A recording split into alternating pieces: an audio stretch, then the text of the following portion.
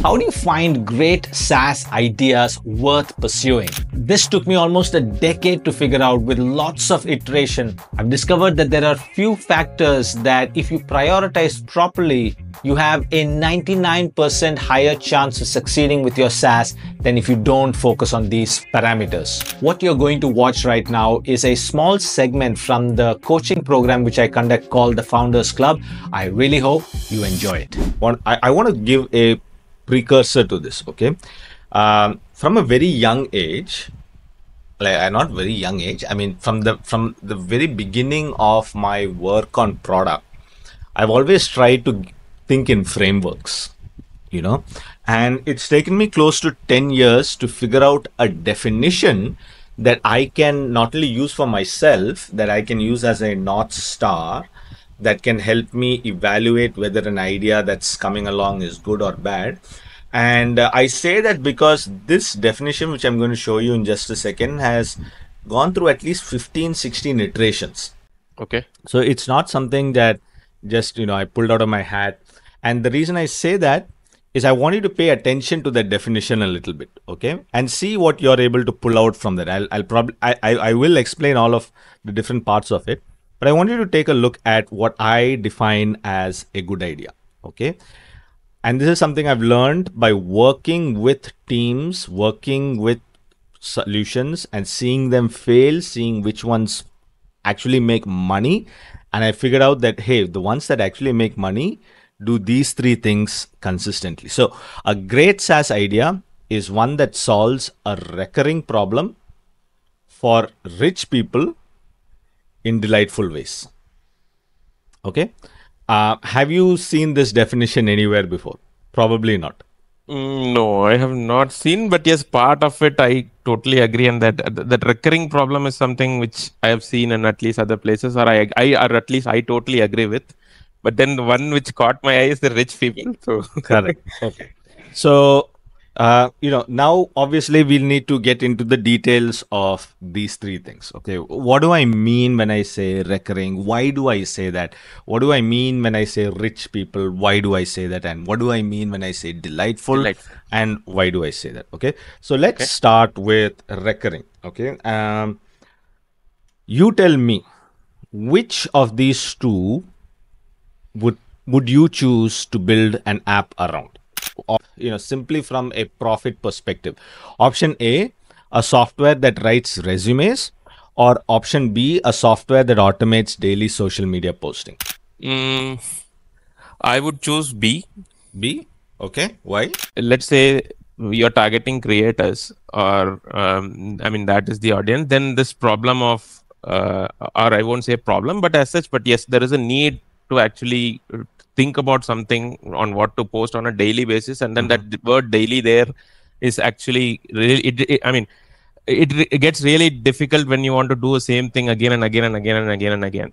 So that is a really if there is something or a tool that can solve that problem, then definitely yes. But if you see option A, yes, there is definitely a need for that in the market. People want to write good resumes, etc. But for the same person or the people, I'll try for a free tool and then just move away when my need is done. Yeah. So you're right. If you want to make money, you should go with option B. Okay. I'll tell you a little story. Back in 2019 or 20, I don't remember exactly. It was one of my friends decided to start a consulting company where he would help people rewrite their resumes, and this was before the AI boom. And so 6 months down the line, he's still not breaking even. He's not able to make enough money to replace his old job. He's not making enough money to see this as a career or go full time into this.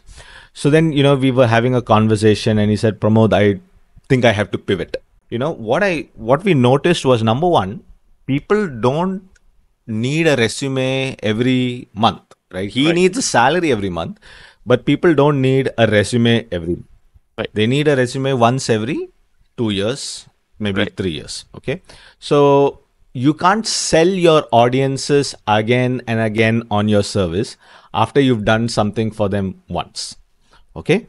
And this story does not end there. I'll tell you the rest of the story when we get to the next point. Okay. So if you're thinking about, an idea worth solving, always think of a problem that is recurring. And here's why I say that. In the industry, you've probably heard everyone say, solve hard problems, don't solve an itch, solve problems which need surgical solutions, because that's where people pay a lot of money. Right. And for me, at least, I have found that, that recommendation or that advice to be pretty vague. Why? Because what's hard for me is not hard for many people. Okay, so what I think is hard, what somebody may say as hard, is not actually hard. Okay, but if you turn that phrasing around a little bit, okay, and say, look for recurring tasks or look for recurring problem, you've got much more clarity and you've got much more better direction as to what is the problem you're looking for.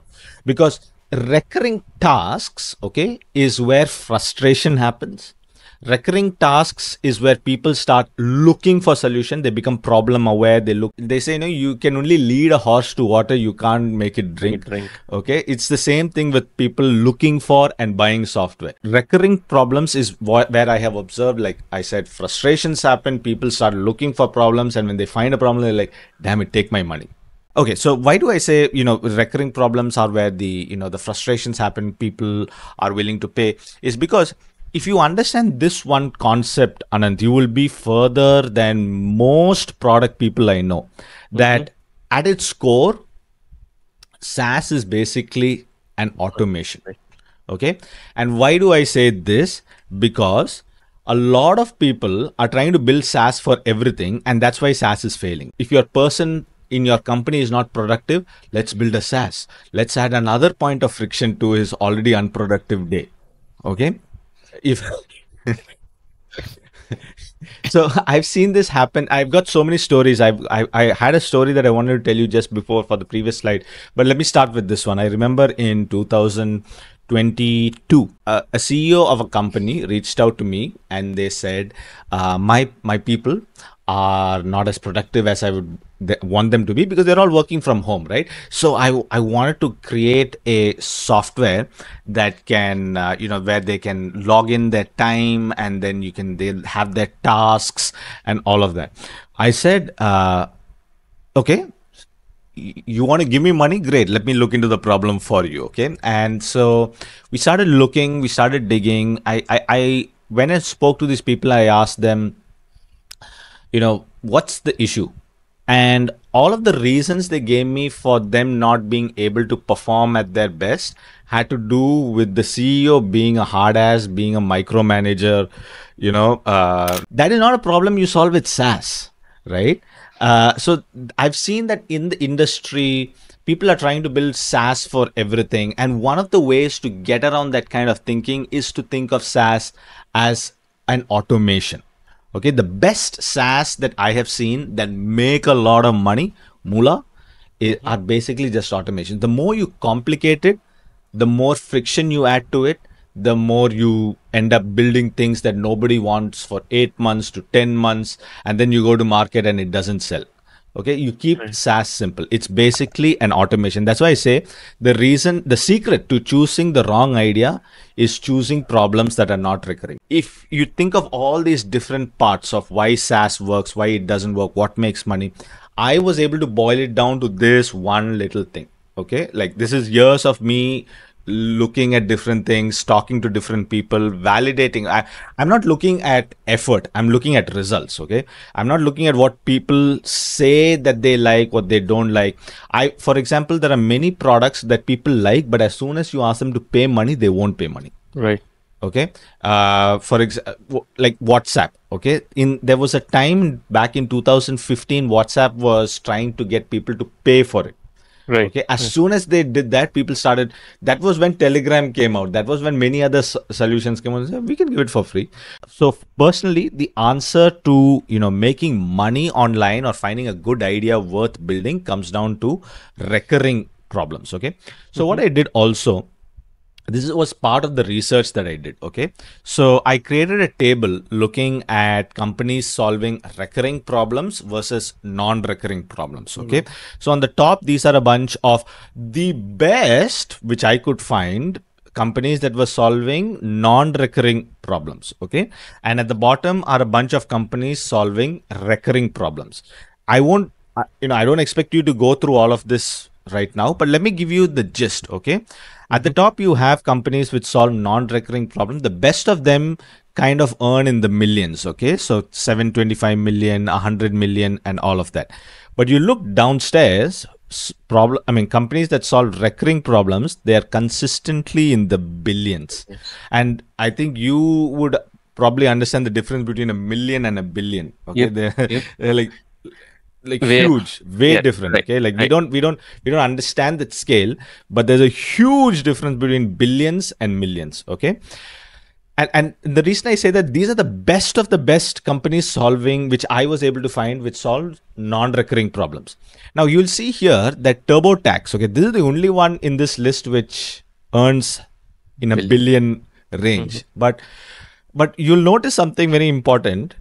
This is again not a non-recurring problem. This is a annually recurring problem, or something of a low recurring problem, you would say.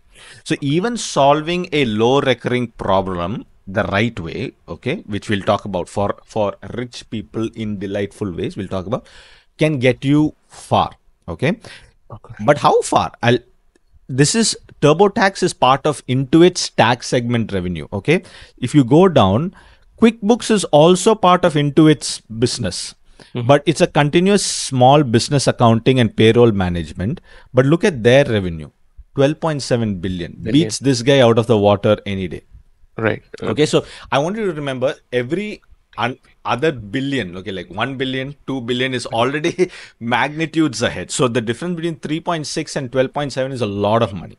Okay. Right. Just because they're in billions, I don't want anybody to get confused. Okay. All right. So this is why I personally recommend all of my students, okay, stop looking for hard problems. Stop confusing yourself with so many different aspects of what a good idea should be, and try focusing on something very simple. Keep it simple, silly. Keep it simple, stupid. Yeah. Right. Keep it simple. Keep it straightforward. Look for recurring problems.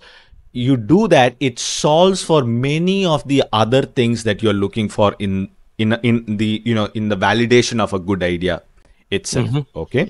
Now let's look at the next real, the criteria we had, or rule that I would say that comes into the definition.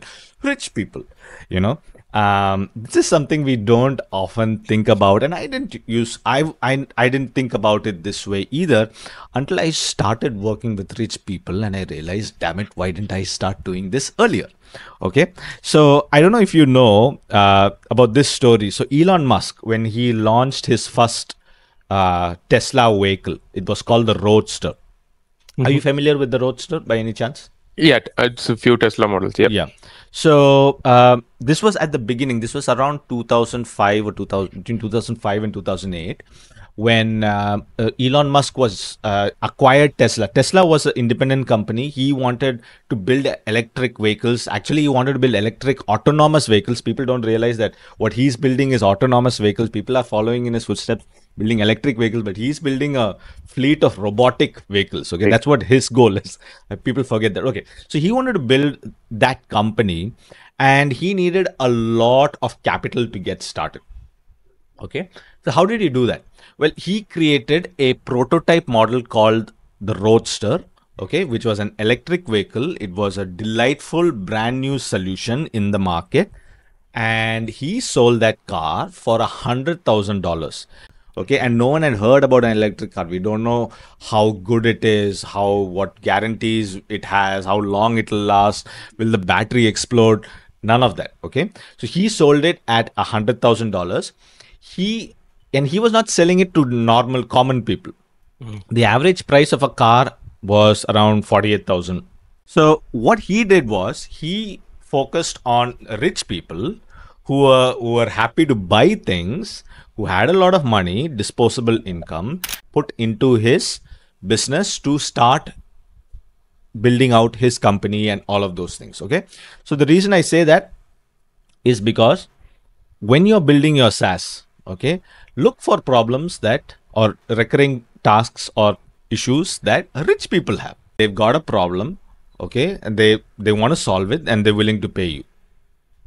Why would you focus all of your time and energy, which you have a limited amount? Okay, you have like 24 hours, then you sleep 8, then you spend time with family 4, and you probably have around 7 to 8 hours to focus on your business. But building a business requires more than 8 hours. So why would you use those limited valuable hours to build for people whom you need to convince that they have a problem and they have to pay you? Okay, rich people got to this position of being rich by understanding that they pay for solutions, that they need time leverage, that time is more important than money, so they're willing to pay you. So go take their money, is what I've realized. Okay, so solve problems for rich people. You will again be, further ahead of most people who are trying to sell, like combs to poor people on the street. No, sell a diamond studded, bracelet, or sell a something luxury item to an Ambani or something. In half the time, for half the effort, you would have made 100x of the revenue. Okay, so my recommendation to all of my students in the cohort is, again, try and find rich people and solve for their problems. Okay, cool. Now finally, where did we go? Okay, finally, delightful ways. Okay, what does this mean? Well, there are two ways to think of what I mean when I say solve problems in delightful ways. Okay, the first one is think of a fun solution to a common problem, or the problem, not common, the problem that they have. So, for example, when I built Evalo, okay, what was the problem? Lead generation problem. Okay, what do most people solve? Lead generation, they think of ads. Let's go throw more money at ads. And if you've ever done ads, Anant, you'll know that there's only so much money you can throw at ads before which everything plateaus. Okay, because people get sick of seeing your face, or you need to keep throwing so much money at it to get attention in this noisy area. So I asked myself, okay, what is an alternative way or a fun way for me to help businesses get leads? Okay, and so I came across this concept of quizzes or evaluations. So you've probably seen many of these quizzes online. Which Disney character are you? Or which Friends character are you? You take the quiz and then, do you like this, or do you like that, or do you like this color, or whatever? And then finally they say, oh, you are this character. I was thinking, that's not a bad way of collecting data. So if I created a quiz, how good of a product manager are you? Okay, and I gave it to Anant.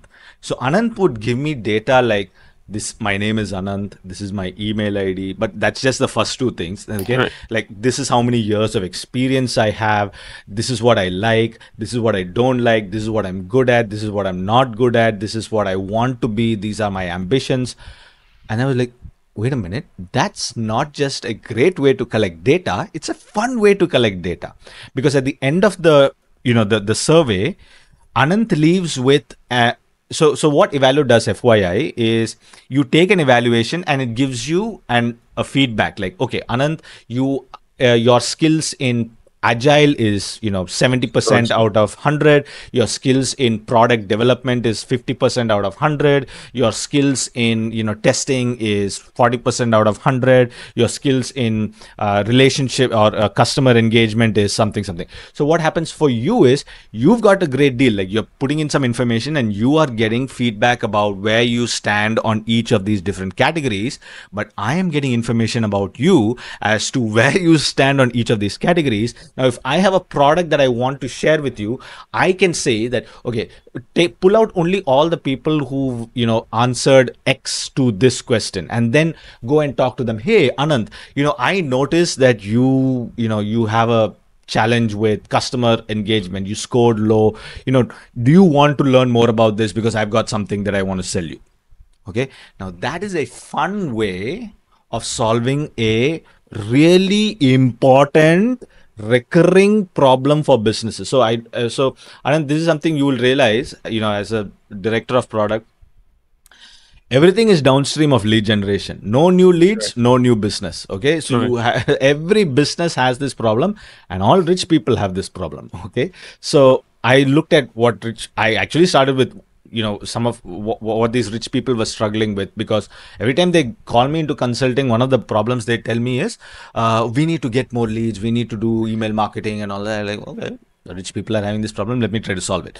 So a recurring problem for rich people solved in a delightful way. Okay, but that's not the only delightful way. So this is I said there are two ways that your solutions need to be delightful. Okay, one is obviously, how do you make it fun? Okay, how do you make it fun? So this is why, have you heard of Wordle?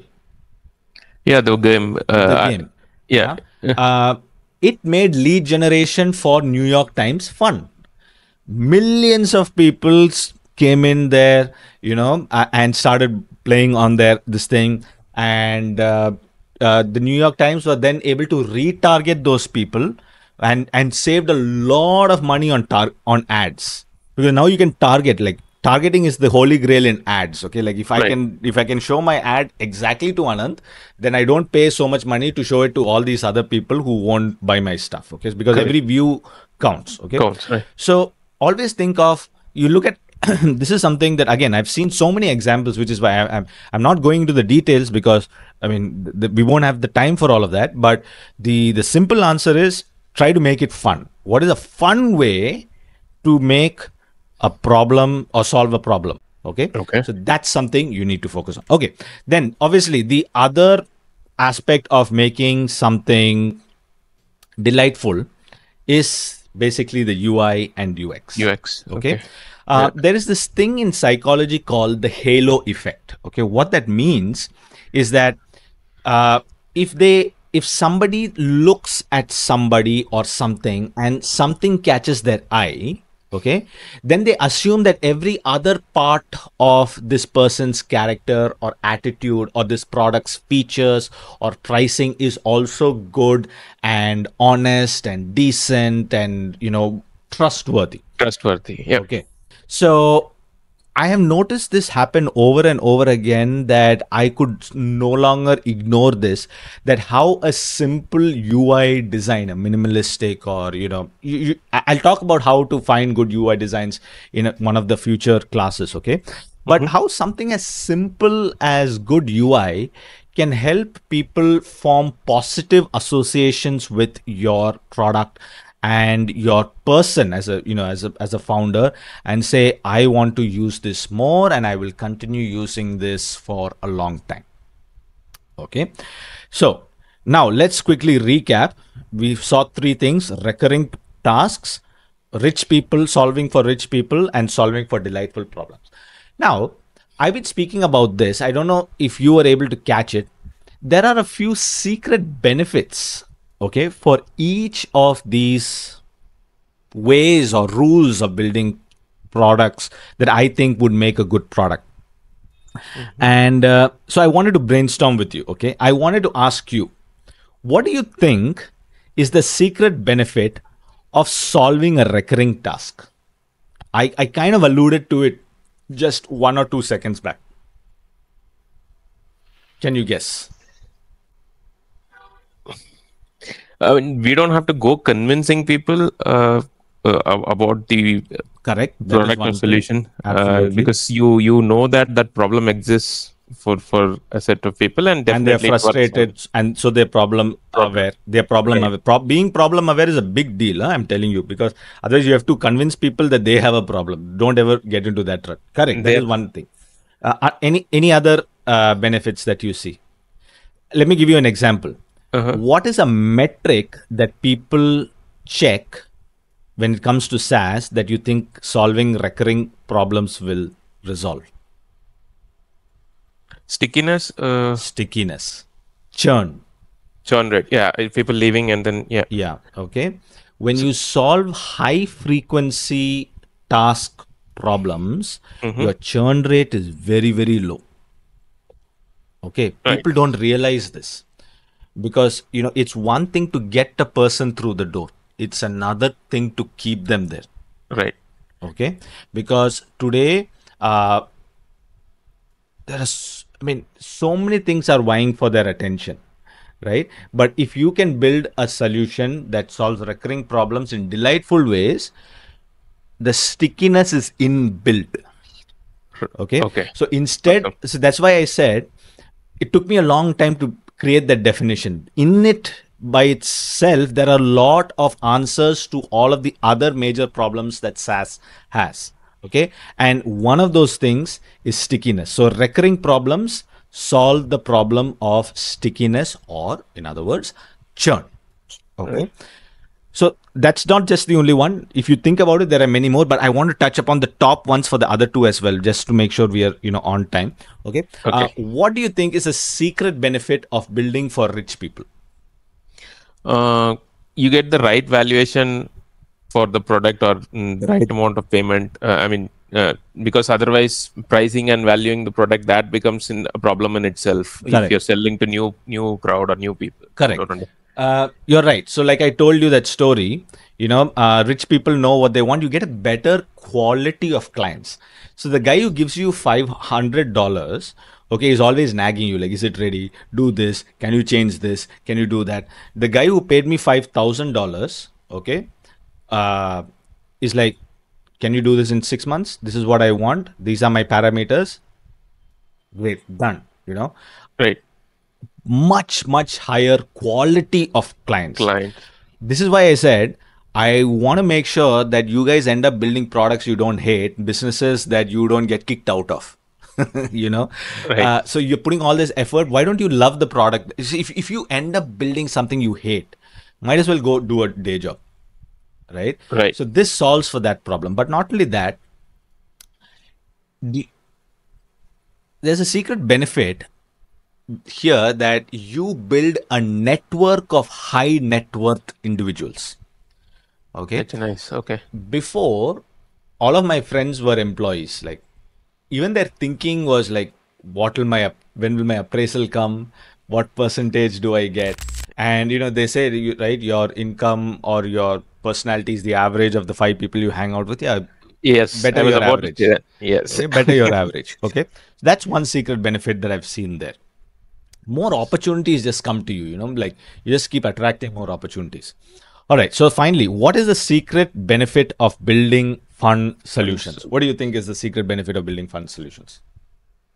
Maybe you stand out from the rest if at all you are in a competitive market. Okay. Yeah. You're fair.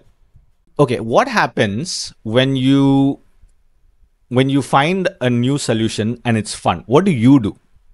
Okay, word of mouth benefit. Correct. You refer it to somebody else. Correct. And then they bring more clients. Exactly.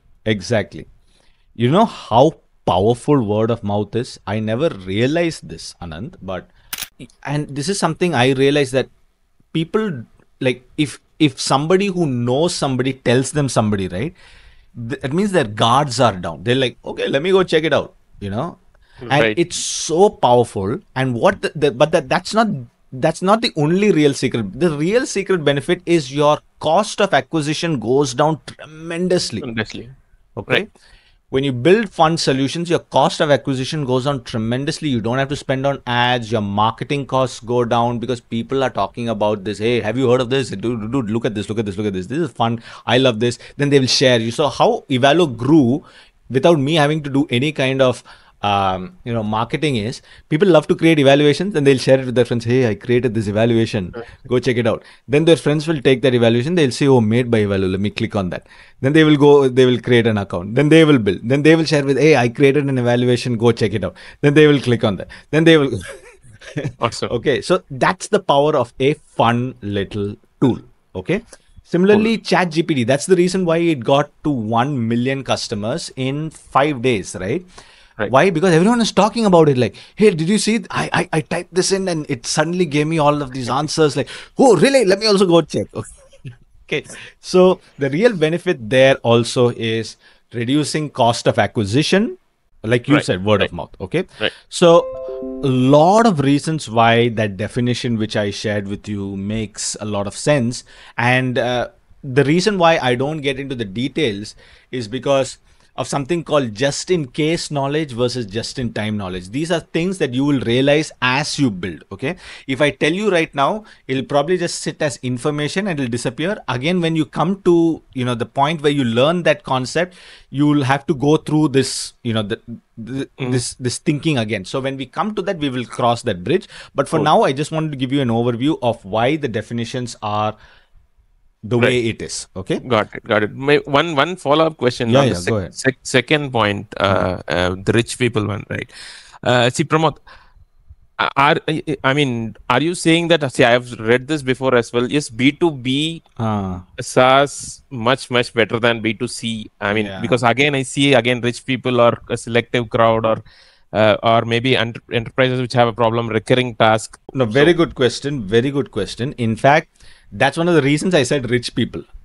Okay, because I'll tell you why. So I just, and what I've realized is there is no such thing as B2B and B2C when it comes to selling, because you're always selling to the person. Okay. Who makes it? Okay. Okay. So it's always P2P. If you get into sales, you'll realize this, Anand. Okay. That so I was sitting in on a few conversations that sales guys made to the CEO. Mm-hmm. When they were talking to the CEO, you know what kind of conversation having? They're saying, hey, CEO, do you know that if you bought this product, it's not value for the company, it's value for you. In 2 years' time, you will have doubled the revenue. You will look like a great guy in front of the others. You will improve your status in society. You will be a great leader. And that's when I realized that there is no such thing as B2B and B2C. It's again a cover to distract you from the real thing. If you scratch out and get a few layers down, it's again just rich people. Right. Okay, or rich people in good positions who can afford. So look at people who have already made it into some position in their lives, because they didn't get there by doing things what poor people do. Okay, they didn't get there by doing things what stupid people do. They didn't get there by doing what the 99% do. Right. They are already part of the 1%, so they understand how things work in the entrepreneurial field. Okay. So B2B versus B2C, I used to think along those terms. Maybe most of what I'm saying sounds like B2B. Okay. I'll tell you when B2C would make sense.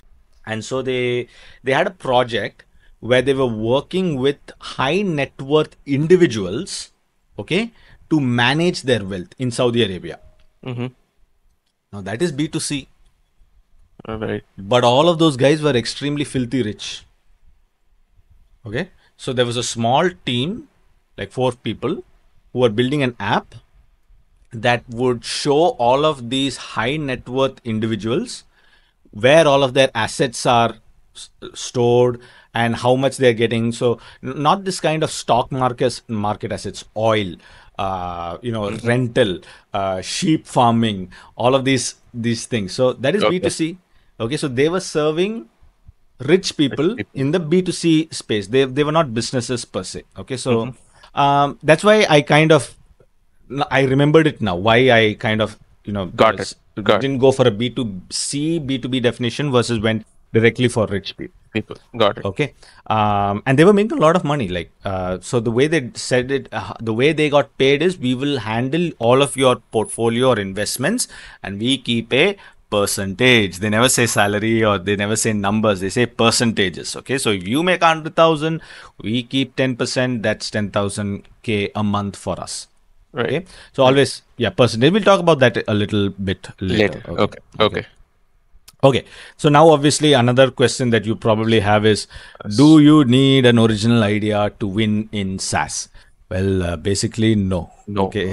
This I am convinced. You don't need a great idea.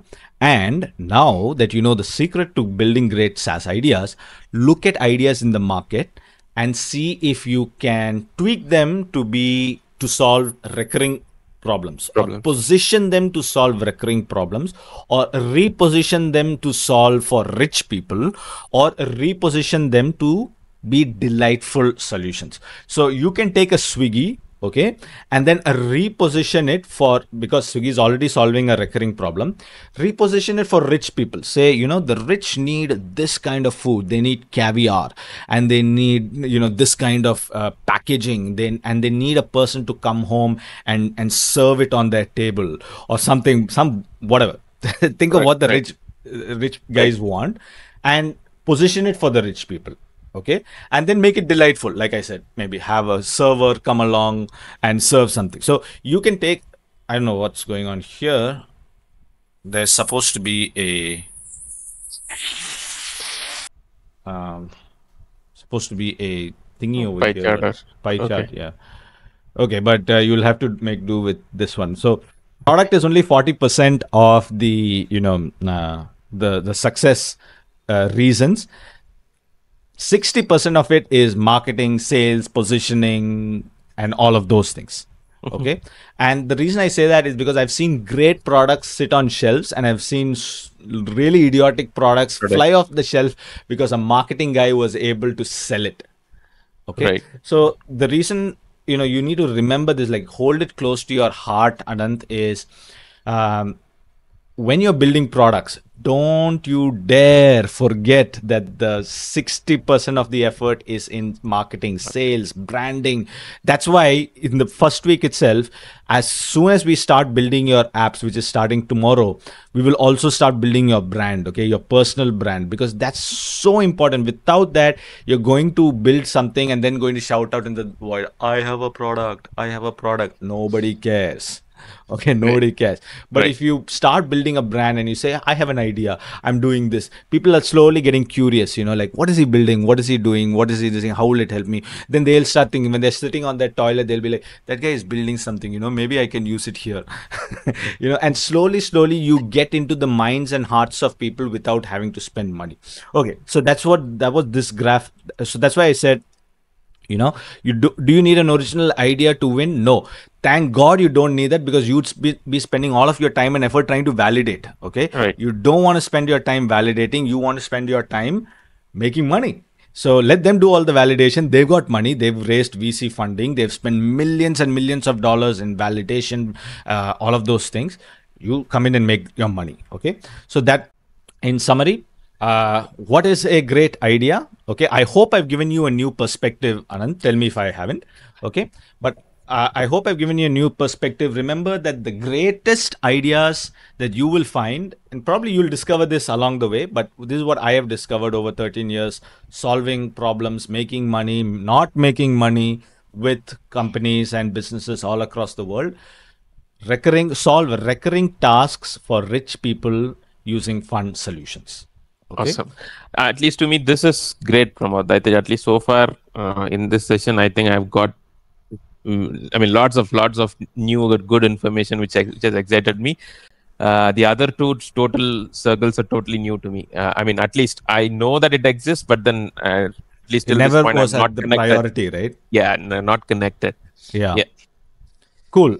So let's see, what else do we have? Yeah. So this is your homework for today, Hmm. Anand. Okay. I want you to go home and I want you to maybe print this out, or maybe just draw it on a piece of paper or something somewhere. Okay. Okay. So you've got on your vertical axis, you ask these three questions. Is this a recurring task? Do rich people have this problem? Is the solution delightful and fun? Okay. And then every time you get an idea, right? Like, this is an idea for a SaaS. This is an idea that I want to build, whatever. You try and tick these three boxes. Okay. And see where you stand, like which idea has the most merit. Okay, and if you come across with multiple ideas with all three, then come and talk to me. I'll tell you why maybe it's not the case. Okay, because there are very Okay. few ideas that I have personally seen where it actually ticks all three. Like, what we think rich people have problems, okay, may actually not be problems for them. Okay, there's a very good saying I always remember: if you have enough money to solve a problem, you don't have a problem. Okay. Hmm. The reason I say that is the way we think of problems is not how rich people think of problems. Okay. So this is the point where you'll probably get stuck most of the time, but I'll help you answer that. But Okay. this is a sheet which I created. See, and here's something I don't like to pat myself on the back, okay? But it's harder to make something simple. It's Absolutely. easier to make it difficult. Like Absolutely. I can write a 2,000 word essay, but making that 2,000 word essay a 200 word article that conveys the same information is very, very hard. Okay. Right. So I remember once I wrote to my boss, I wrote a long letter, and I said something like, yeah, I'm sorry for the long email, but I didn't have the time to make it short. Okay. Like it's what do you say? It's counterintuitive. Like you had time to write a long email, but you didn't have time to make it short. But that's true. It's easier to write a long email. It takes lesser time to write a long email. But to write a short email, you need more time. Okay, so it's the same thing with this framework which I've given you. It's taken me a long time. I'm a little happy with where it is right now. I think it can be better because I'm seeing a lot of new things come along, but none of it that changes the fundamental aspects of it. Just more, I'm just getting more and more examples, more and more ideas of how I would do it. But the fundamentals still remain the same. Right. Recurring tasks, problems for rich people, delightful solution. One question here, Pramod, on this activity, right? See, you let's take the example of Evalo, right? See, you know that lead generation is a problem, and probably lead generation, a marketing VP or a CEO who runs a marketing agency may face this problem. So you have access to them, or probably had access to them, and you were able to think of it, right? Okay. So let's say you have a student who's not, I mean, who has some idea on, say, product and sales and not marketing, and who has worked on not, I mean, is there a way that he can get a visibility on those problems as well? Is what I'm asking. Yes. Okay. Now I understand what your question is. Okay. Absolutely. It's actually very simple. Okay. And it's called networking. Okay. I wish there was a better answer, an automated answer, a question that you can ask ChatGPT, but you can't. I'm sorry. The way that I was able to identify these kind of problems worth pursuing or ideas worth pursuing is having a recurring and constant communication with people. I'll tell you why that's important. Whenever I speak to somebody, they will say, I have this problem. Okay. If you immediately jump to trying to create a solution for that, you will end up creating the wrong solution.